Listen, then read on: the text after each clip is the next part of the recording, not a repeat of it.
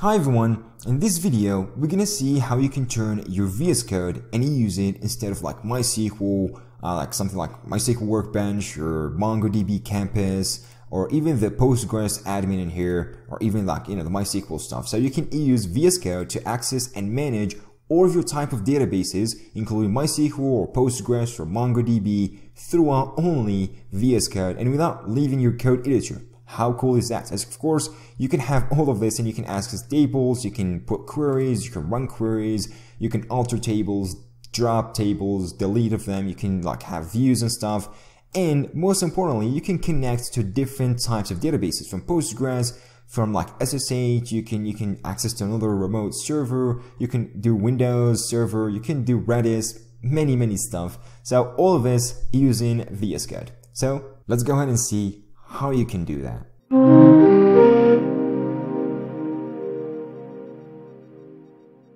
So the main extension, or the awesome extension we're going to be using, is called MySQL. It's not the first one, it's the MySQL from like the CWGen guy in here, which, sorry if I'm spelling your name, but this extension is so good. It provides you with a user interface that is easily and interactive, and of course you can run the commands as you would do, like you type in your own raw SQL commands or queries. And most importantly, this allows you basically to connect to different types of databases. Like you can go MySQL, PostgreSQL, you can MongoDB, like for NoSQL, Windows Server. There's a variety of supported, stuff. Like even Elasticsearch is actually supported with Redis, which makes it a super awesome solution. I'm definitely in love with this particular extension because it gives you so much flexibility and you can do all of that inside of VS Code. And while I'm talking about VS Code and why I said that you can use VS Code instead of MySQL, yes, I mean it, because here you can use VS Code from now on to access and manage your databases instead of going like to the MySQL CLI or like the Postgres CLI, or even using the software that comes with MySQL, which is supported from like Workbench, which is officially made by Oracle and MySQL, or something like the PostgreSQL 3, which is the software that comes with Postgres, or even the MongoDB Compass, which is the software that allows you to manage and gives you a graphical user interface. So all of those right here, you don't need to use any of them. You don't need to install any of them right here. You can just simply have VS Code, install the extension, add a connection. So this extension, you can obviously go ahead and add this particular connection, like local MySQL DB, for example, the PostgreSQL, or even the NoSQL for the MongoDB in here. After adding the connection, you can have access to all the tables. You can do pretty much everything that you want to do at a basic level, of course, on doing this. Of course, you can't compare this to something like Workbench because Workbench has so many stuff, like server stuff and so many custom tools and stuff like that.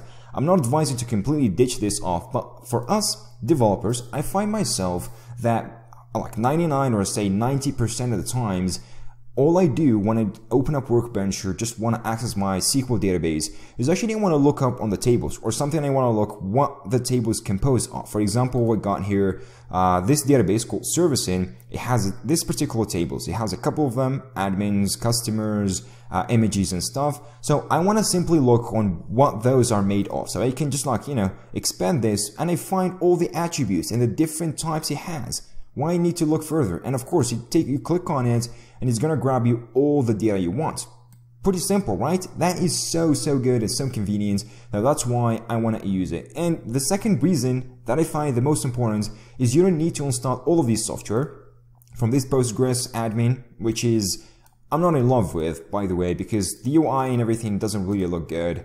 And yeah, the font and everything is not my style. So I don't need to do that. I can just do it from like, VS Code, and it can have the user interface doing it for me. If I want to do basic stuff, of course.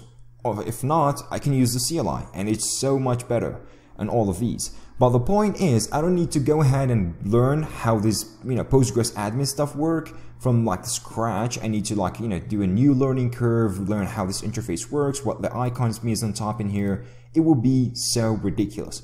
Same works for basically the MySQL Workbench. You need to go ahead and learn how this interface is made of, like have a new user experience. What is this? What the tools are? How to add a new table? How to query? And yada. You don't need to do that.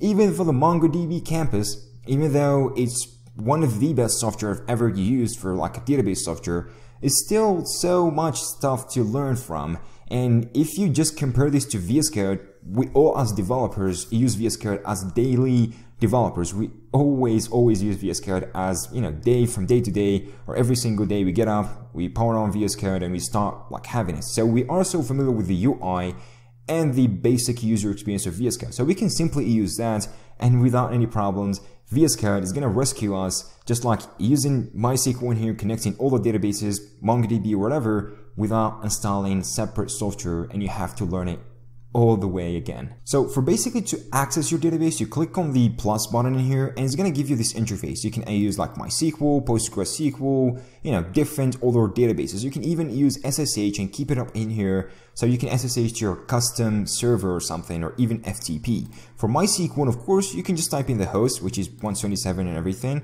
That is the current MySQL server running locally in here. You type in like what the databases you want to connect and just like use by default, or you can, you know, have it as this by default. And of course the password. Click connect, and you're basically good to go. So this will be added, and you can add as many instances as you want, as many servers as you want. And if you want to access a specific database, you click on it, it's going to become like active and everything. And you got a bunch of stuff. For example, in here, you got like the tables. You can just expand that so you can find different tables. If you want to see like the different attributes that composes a specific table on that, for example, customers has this particular attribute, like the ID is variable character of 36. The role is an integer and everything. For example, you want to take a look on these offer services, you got the point, images as well. That's pretty sweet. And once you click on it, it's going to give you the full selection. And this is basically the SQL query that has already run, and you can basically select all of this different stuff from it without any problems. So on the other way, if you want to just go ahead and select that, or you want to like open up a query and you type in the query yourself, you click on this empty one. It's going to open up a new kind of file for you, which is, you know, .SQL file. And here you can run whatever. As clearly see, it's already populated with us. Like you select everything from offered services as services. If you run the SQL query either from here or from the top in here, or you click Control and Enter, it's going to open up a second view, and it's going to run this particular one from it. So if you want to only select, let's say I want to select the ID and the title, I want to Control Enter, and there you go. It looks so good. And this, by the way, happens all in VS Code, which makes it so good. And of course, we're all familiar with VS Code and how to like to close and open up to, you know, side views in here, and how to like, you know, minimize it, everything. It's so good. We all know VS Code, and we all can use it. And of course, I can use the command palette to do whatever I wanna else do from this particular service. It's so convenient. Like to use this on VS Code instead of going and learning other software, for me at least, in my own opinion, I would use VS Code instead of all the others, and just like compare VS Code is just, you know, nada compared to all the other kind of like softwares and stuff like that. So VS Code has a completely 100% win over different other softwares, and even the CLI, where sometimes the CLI is very important. So you got all of these like features and stuff like that. You can use it in VS Code. Even like it has something like views, so you can create your own custom MySQL views or procedures or even functions. Then you can store them right here, and you can run those functions whenever you want. For example, you can create different types of functions, and those functions can basically like, you know, have some seed data you want to enter inside, or like, you know, drop some debugging data from the database tables you want. You can have them inside this function, and whenever you want, you click and run the function and you got it. For example, the views in here, and you can have like specific views that does some inner join stuff, which is this one in here. It's actually doing some inner join for this particular specialist view. So it's clear to see what it's doing in here. Just grabbing me this particular one from the view. But if you like wanna look into this more particularly, just like this is what the view has. So now this is like a separate table. I'm not going to go into the details with this, but this looks so convenient, and it's so easy to manage in one place through VS Code, and you can manage all your databases, tables, and attributes, and everything. And let's say you want to create a new table. You click on the plus in here, and it's going to prompt you with this like create table and everything, and you can enter up the whole SQL query. It's already populated. It has like already a template to it. So you can just add, and of course this template is automatically and particularly generated for this particular table because it knows what the stuff that are already used. So yeah, it can basically have all of that, like the create time and update time and stuff like that. you can have it all in this particular place. If you want to take a look on the table itself in here, like the different tables, and let's say I want to add a new admin, you click on the plus, and of course you get this awesome pop-up. I'm pretty sure the style isn't the great, and this has a lot to develop, but yeah, it's doing it pretty sweet. With filtering, yes, it works. You want to see like filtering and how the IDs are filtered, all the titles are filtered. Yes, curiosity, it works pretty well. You can do, you know, like whatever, a car or something, service, you can filter that out and you can search. Yes, that is doable as well. Or you want to even select all of these and actually like delete one of them. You click that, you delete, and you're going to drop something or delete that completely out of the table. And this is going to take care on the database itself. So this happens all, again, in VS Code. But when it comes to NoSQL stuff, for example, for MongoDB, you go to the NoSQL, and of course, you've got to add a connection as well. That is the same way, just selecting the different database type. And for that, once you do the connection, you're going to have like the different collections inside of that particular database because it's NoSQL, so no tables anymore. But for example, we've got this Netflix and we can access movies. And as soon as you click on this, you're going to grab you all the documents available inside of that particular collection. So as you see, this is all the sci-fi movies and everything that we've got, like from Inception, Dawn, and Mission Impossible, and all of those inside of this. Like it's just showing me all of that, and it's looking pretty good from the UI. If you want to like do a query, you can do that. Pretty simple. You can do like local query in here, and it's gonna like do DB local MongoDB. Or you can like choose whatever the DB, which has already been chosen for us automatically. And you can of course check the collection. I want to use the Netflix connection, or sorry, the movies collection.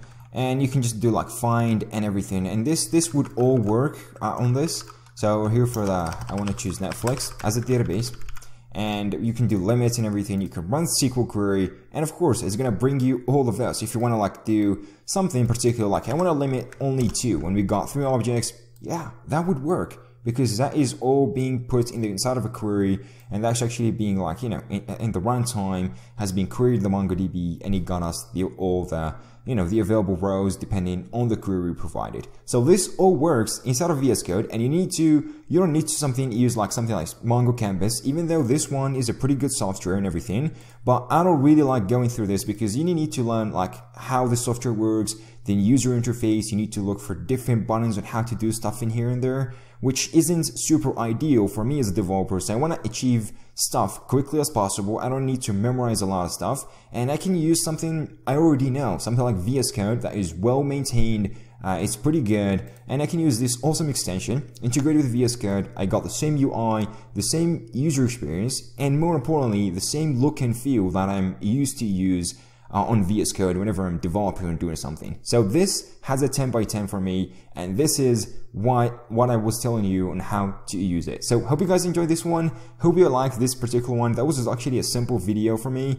So this one, like a quick video, just showing you this extension and how you can use actually VS Code instead of something like MySQL Workbench or anything. But this was a great alternative, and this is definitely, you must have extension and put it inside of your list. As you see in here, I got a bunch of them. But anyway guys, hope you guys enjoyed. See you all in the next one.